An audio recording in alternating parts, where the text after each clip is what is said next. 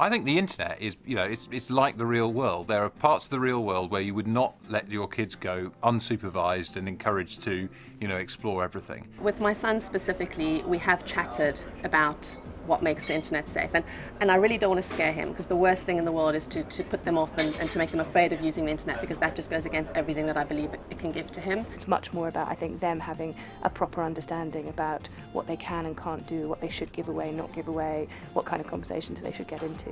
I would spend time with them doing stuff online, because that's a great way of teaching them, learning from them, because often they pick things up much more quickly than us old fogies do. I would say even if you have older kids up to 15, 16, it's best if you leave the computer in an open space in the house, like in the kitchen or in the living room, where they are A, sharing it with other people so they're not constantly on it, and B, you can just kind of have a passing ability to monitor without being too intrusive. Well, what's interesting in our house is that initially they were using a laptop, and so clearly, even though it was a laptop, you could locate them in a place. But now, first of all, it was iPhones, and now we have an iPad at home, so clearly access is completely mobile. As the devices start to proliferate, the little devices, you really need to make sure you have the right parental settings on there, because a slip of the finger or an awkward search can land them on something that's inappropriate for them. Do use Safe Search. I think it's a useful thing to have, and being able to see the kind of coloured balls on the search homepage of Google means that we don't have to be standing over them when they're using the computer, but we know that